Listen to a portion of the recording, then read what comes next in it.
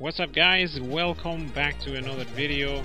My name is Sparkman. Today I want to show you how to set up the screen for cell phones and tablets in Gdevelop. I've been getting a lot of feedback about screen size, okay? So today we're going to have a look at that.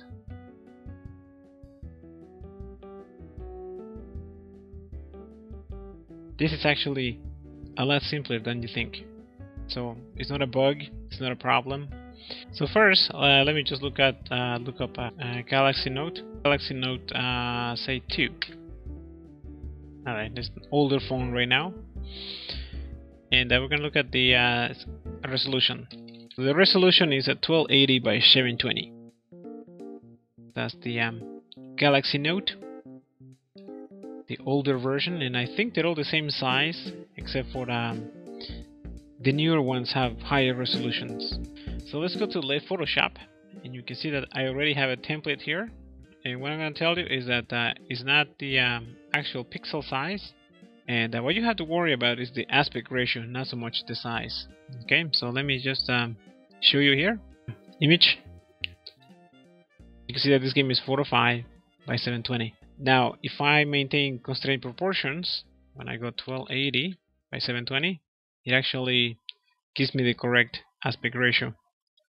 You can see that the size of this is at 1280 by 720. Now, if you went to bigger phones, let's say Galaxy Note 4, you can see that we had 25 by 60. Actually, just let me punch in that number into Adobe Photoshop, and you can see that I get the same aspect ratio. Like here, the Galaxy Note 9. I don't even know what's the latest one. I have no idea. I mean, that's as big as you're gonna get.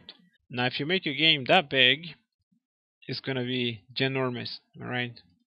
And you can make games at this resolution. It's up to yourself. My game, or this app, I should say, is only 720 by 405. Now, when you have an object moving across the screen, okay, you can't expect it to be as smooth as if the resolution was a bit higher. Higher resolutions will obviously consume more memory. Let me show you this application here. Open project. This is a simple dice, okay, for playing board games. I get the correct aspect ratio. Press OK, and it gives me a random number. Alright, so let's set up the screen size.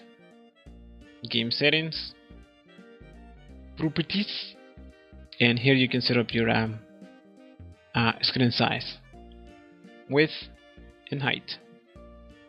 Now here at the bottom you can set up the of course the device orientation. Mine is portrait. Now for pixel art games, it's best to now use anti-aliasing, and for the screen size I'm not using any changes. But you can set it to fit the height or your width. I think I said that backwards. Okay, so that's it. I will leave a link down below so you can download this app, so you can install it on your cell phone and try it out. Thanks for watching. See you in the next video. Bye now.